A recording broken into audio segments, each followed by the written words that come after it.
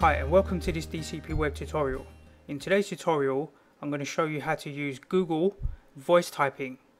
So the first thing we'll do is open up our web browser and go to Google Docs. So let's type in Google Docs and we'll click this link and then we'll click on go to Google Docs, and you need to be logged into your Google account.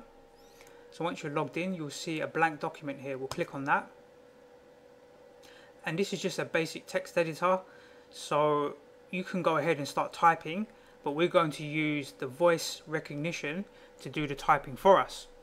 So we'll click on tools here and then we'll click on voice typing, or press Ctrl Shift S, either one.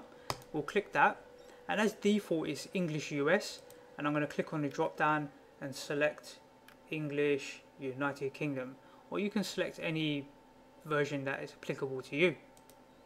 Once you've done that, and just one thing to know, when you click tools and click this the first time, the browser is going to ask to give permissions for this microphone to be used on your computer.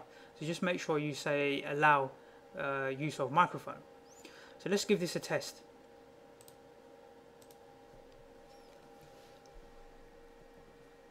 I'm going to start speaking, and hopefully Google will be typing the text that I am saying.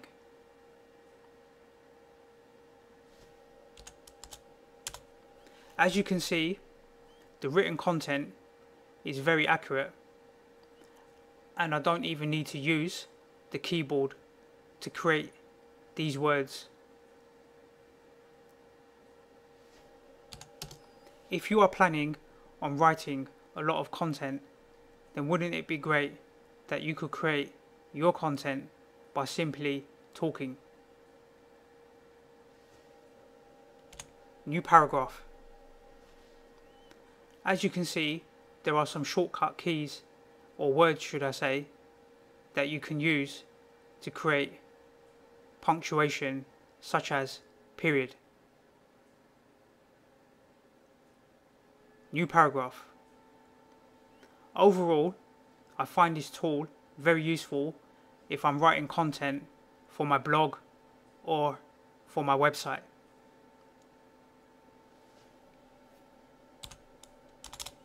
Once I've created the content, I will proofread to make sure there are no typos.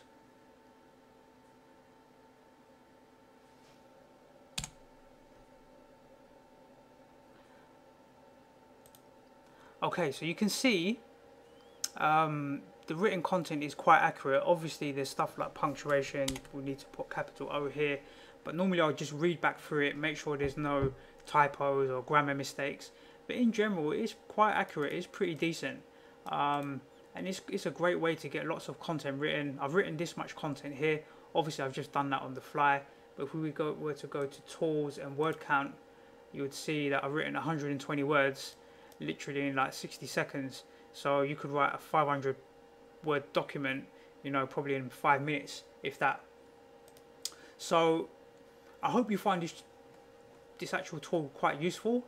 I've just started using it myself. I used to use Dragon Speech before, but Dragon Speech costs money and this is absolutely free, so why not give this a go and see how you get on.